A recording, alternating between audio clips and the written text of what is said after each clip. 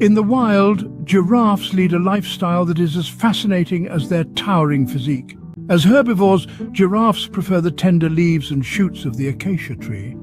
Their long necks and even longer tongues, which stretch up to 18 inches, allow them to reach the highest, most succulent leaves that are beyond the reach of other ground-dwelling herbivores.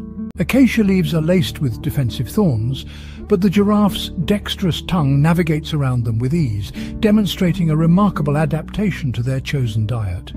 Even with such a large body to fuel, a giraffe needs to consume only about 75 pounds of foliage a day, thanks to their highly efficient digestive system. Males, on the other hand, engage in a unique behavior called necking. This involves two male giraffes swinging their necks and using their heads like hammers to strike at each other.